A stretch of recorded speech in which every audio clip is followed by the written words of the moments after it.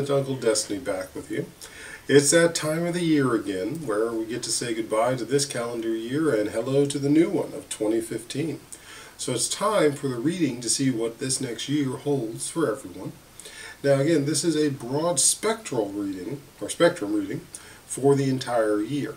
So it's going to probably cover most of the high points and whatever the major low points are, but none of the in-betweens. Now for more specific and more specialized for those points and those things of interest, contact me at the number below and when we go ahead and get that arranged to do a reading for that.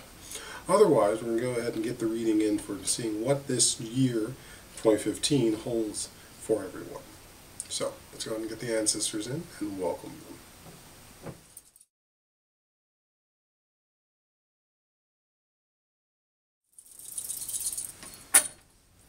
We had a number of them go off the reading surface this time. So anything that goes off the reading surface is not part of the reading. But what we do have on here is rather broad. This is a very multifaceted year. So the areas that are biggest in this, especially starting with our main bones, work, home, and family. Now, the fact of the matter that the family and home bones are off here in almost in isolation shows, and there's so little that's going on around them, that they're going to be what's going to be happening with them are going to be very isolated. So the situations aren't going to carry over into a lot of the rest of your life as the work one is. But these situations also are ones that you might be finding yourself in entirely new territory. Also territory that there aren't any supports that exist for it. Because this is, like I said, new territory. So the rules, the requirements are all going to be entirely new for you. So, I mean, really, I wish I could tell you what more that it means with the family and the home bone, other than something's going to be changing in there.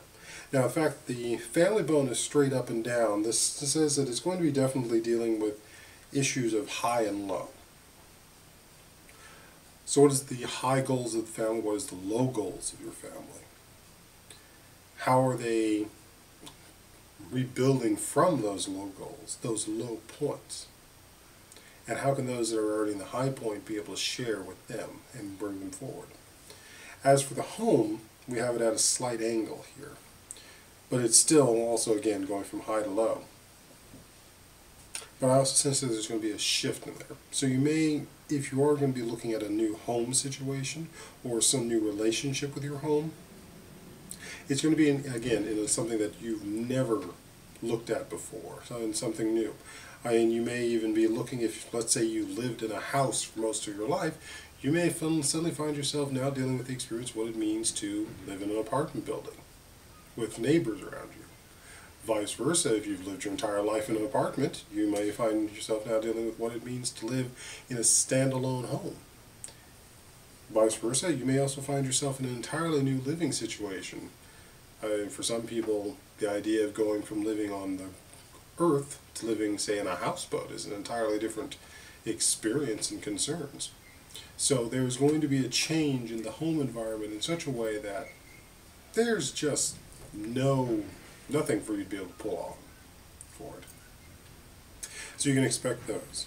Now, the area that's got most of the energy around it is the work situation. And this is where we have so many of the support bones, both the rib and spinal.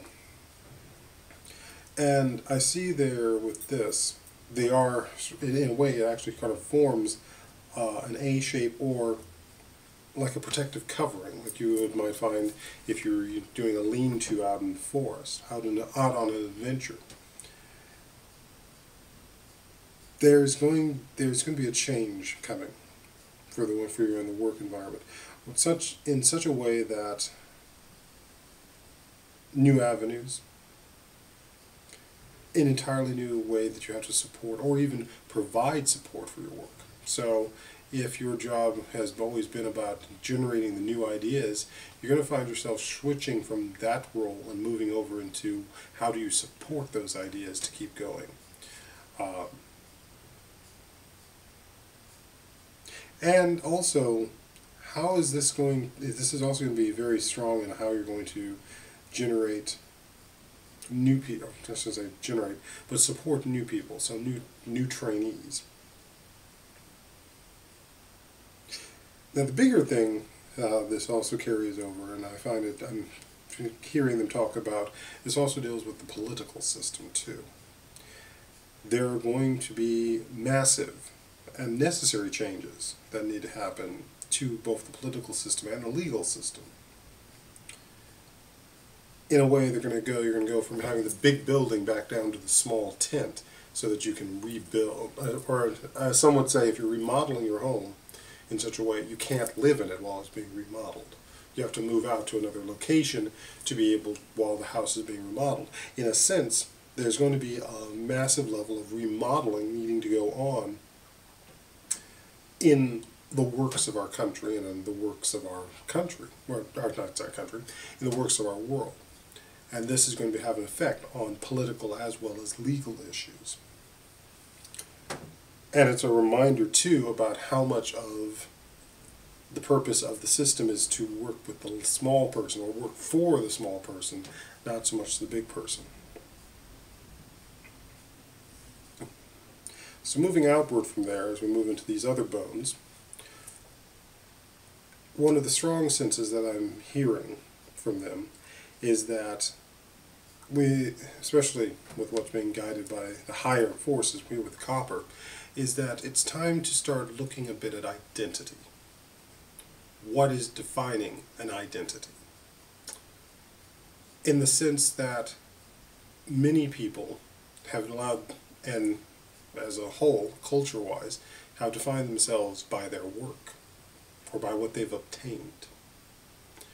It's time to start taking a good look at that, and also realizing that if people want to change, and some of the changes that are going to be coming are necessary changes, it means changing that identity. For the simple fact that we know right now have a strong push for renewable energy, we have people who are defining themselves by that. And yet we also have the people who have built their entire careers around things like oil. To change their identity from what it meant to be an oil baron or an oil producer is a daunting but also frightening task for them. So to be able to support the identity shift, we need to be able to provide them with options, but also accept if they don't want to change. But also for them, if they don't want to change, recognize that just because you don't want to change doesn't mean that other people don't require a change. Some might say that is also accepting that they're going extinct. And that's the price that gets paid by holding on to that identity. So the identity of things and people, even states and even countries, are going to be called into question in this next year. And it's going to be time to reassess whether you want to keep that identity or change it. Because where we're going, as the world is shifting into this, in this new millennium, in this new age that's come up, and yes, you can go and start singing Age of Aquarius now, the identities that we've had for this last few centuries, they're coming to an end. And it's time for them to shift. What they shift into, you want to shift them into something that's positive more so than negative. But shift it must. As we move into the other elements here, I'm seeing social change, not just on the medical front, but as I've also said on the both political and legal front, but I'm seeing here also a shift in the spirits are speaking. Got strong winds going on right now. The winds of the end of the year are blowing strong. And it's something I've noticed in the last several years that we continue to get that as we move towards New Year's. These are the winds of everything that's being swept out by the calendar year, or so to say, in the death throes that we're now in the winter season here in the North Hemisphere. But just as equally, death can come in the summertime as it is in the South with extreme heat or rain. But the change is here that's coming. Again, it is a social one, but it's also going to be around, in some ways it's tied to identity, but it's tied also to information, how it's being used, how it's being recognized, and how it's being evaluated. The understanding of what privacy and security is going to be changing. It also requires some people are going to be changing how they think about it. Some would say the recent issues with Sony and being hacked have brought about both the infrastructure issues of what can and should be said in emails, as well as the safety and security of people that you trust with that, to have access to that. There's going to be changes around all of that. And it's going to require, again, we focus on what is the highest possible good, and not respond just from the moment of fear. Because if we respond from fear, it's going to continue to be an unsettled system that will result in, again, having a lot of misabuses from it.